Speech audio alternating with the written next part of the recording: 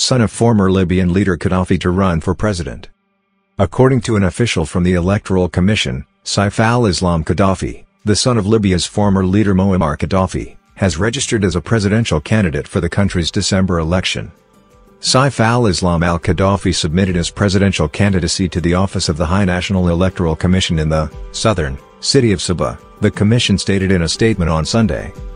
Gaddafi is set to run for president alongside renegade Eastern Commander Khalifa Haftar, Prime Minister Abdul Hamid Dbeibah, and Parliament Speaker Aguila Saleh.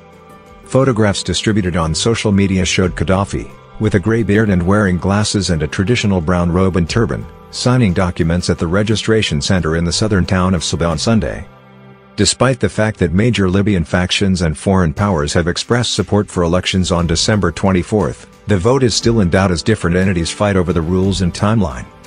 On Friday, a large summit in Paris resolved to punish individuals who disrupt or prevent the election, but there is still no agreement on who should be allowed to run.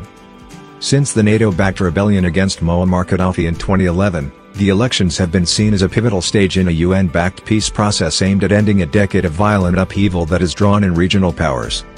Wrangling over the election threatens to unravel the wider peace process, which also includes efforts to unify long-divided state institutions and to pull out foreign mercenaries who remain entrenched along front lines despite a ceasefire. If you haven't done yet, please subscribe our channel.